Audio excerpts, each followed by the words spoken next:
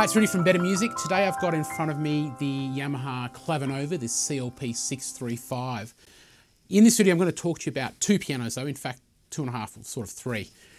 The 635 and the 645. And the reason for that is, in doing this video, what you're hearing on the recording, whether I had a 635 or a 645 in front of me, you'd be hearing exactly the same thing. The 645 is the same piano in appearance as this. There are only in fact 3 differences between this and the 645, and I'll explain those at the end of the video. Those of you who are also looking at the CLP-625, you might want to know why would you step up to the 635 or even the 645. So I'll cover some of that as well. So let's have a look at some of the basic facts. So lovely looking piano, nice range of finishes. One of the most important things about this piano is that the touch is really good. So it uses Yamaha's fully weighted GH3X action. The GH3X action is fully graded, so it's heavier at the bottom than it is at the top. It also features synthetic ivory and ebony key top, so it's really grippy under your fingers. It feels really, really good. There's also escapement in the key, so you feel the little click under the bottom of the key. So all in all, a really nice featured action. Key action on the CLP-635, the one we've got here in front of us, is the same key mechanism as on the 625. But what differs greatly when you get to this series is the level of complexity of the sound engine. So we do have the Bosendorfer Imperial on here, and we have the Yamaha CFX. What differs in comparison to the CLP-625 is that this also uses VRM, which is Yamaha's virtual resonance modeling. So the detail to which the sound engine calculates the rim resonance, body resonance, soundboard resonance, aliquot resonance, all the elements inside a grand piano, the computer calculates exactly how to reproduce those based upon what you're doing with the pedal and based upon what notes you're doing, or in fact the virtual strings of the piano. So it's a lot more detailed than what's in the model below, being the 625, where they have recordings of string resonance and damper resonance to give you the realism, but the computer doesn't calculate it like it does with the VRM. So that's a really important difference between this and the model below. So getting back to the most important sound on this instrument, the piano sound, we heard the Yamaha CFX in the intro. Let's now have a listen to the Bosendorfer Imperial. It's quite a different sound. It's a very rich, warm sound, very gutsy as well. So let's have a listen.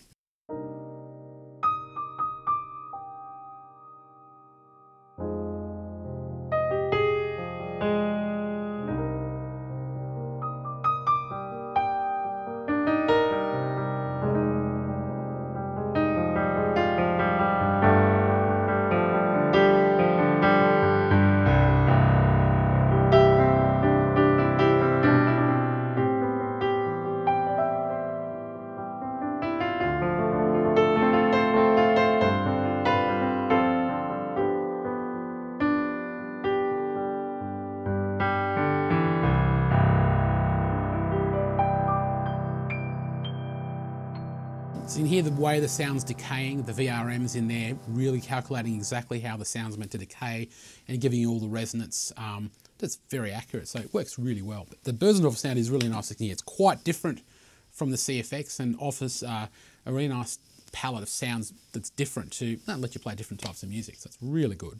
Okay, so I'm going to reference back to the 625 again, because some of you might be watching this piano to decide whether you're going to spend the extra money over the 625 to go to the 635 or the 645. For the moment, just think in your minds that we're comparing 625 and 635, and at the end I'll tell you exactly what the difference is with the 645. So we talked about sound engine, the VRM making a big difference to the sound, 256 note polyphony, which is the same as on the CLP-625. We also have an LCD display, so we can actually see what's going on. We can see the name of the sounds. We have USB device, so you can record to USB. We have USB host to connect to the Smart Pianist app, Smart Pianist I should say. Now that's one of the big differences again between this and the 625 is the 625 doesn't use Smart Pianist app, as you may have noticed if you've watched the CLP-625 video. This does and gives you full functionality with that app for this piano. So that's a big step. You also have piano room on here, so you can actually get in here and adjust the settings of the lid, the brightness, and control all the parameters of the sound, which you can do via the app as well. You've also got more control over the touch of the piano. There are more touch settings for the key action, so you can adjust the sensitivity to suit exactly your playing style. It gives you a more detailed response because the more control you have over the key mechanism and the sound engine, also the sound engine being more in depth, you do get a different sound out of the piano. So that's also a really important feature. There are some other little things like the pedals give you more control. You don't just have soft pedal, sostenuto and sustain like on the 625 or like on a normal grand piano. On the 635/645, you can edit the functions. You can assign rotor control for an organ sound. You can assign play, stop and play of a song file. There's a bunch of different functions it does, which is unique and different from the 625. Before we go on to some of the other features, I'll just show you some of the other sounds. We're not going to go through all of them. There are quite a few more. It's just over 30 sounds for this piano, as opposed to only 10 on the CLP-625. So we heard some acoustic pianos. There's a really nice warm ground in here.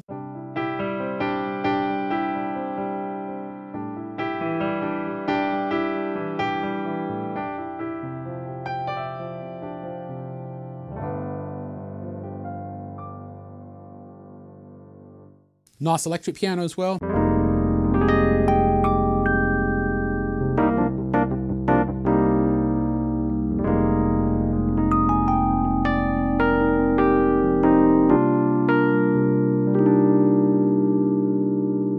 Vintage electric piano.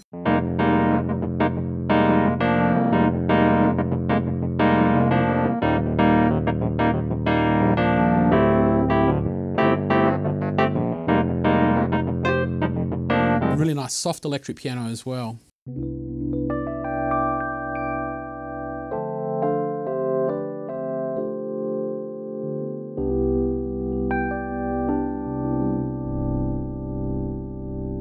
I'm not going to go through all the sounds, there's over 30. We've heard some of the principal sounds, but I've got to show you the piano and the strings because the really nice Bösendorfer, all the CFX mixed with slow strings is just stunning.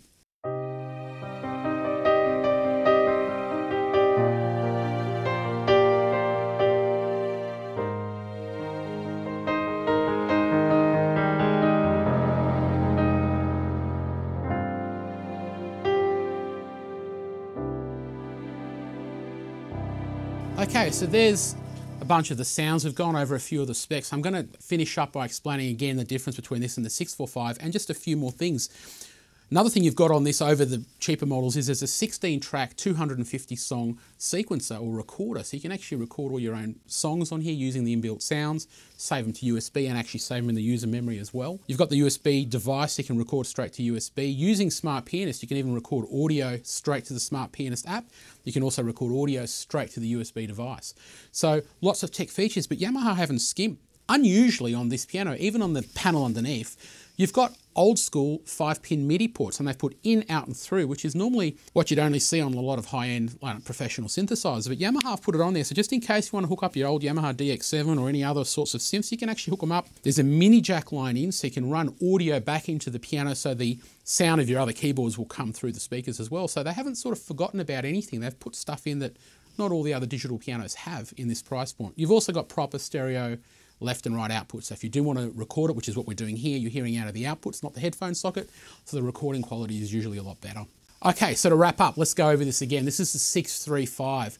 We've identified a lot of the differences between the 625. I think for the price uptake on this over the 625, you're getting an absolute truckload more for your money. Yes, it is more expensive, but it's not ridiculously more expensive, and the feature set, especially including Smart Pianist, and the sound quality with the VRM, the virtual resonance modeling, the 16-track recording, the nice cabinet, is a fair bit that you're going to get for that extra money.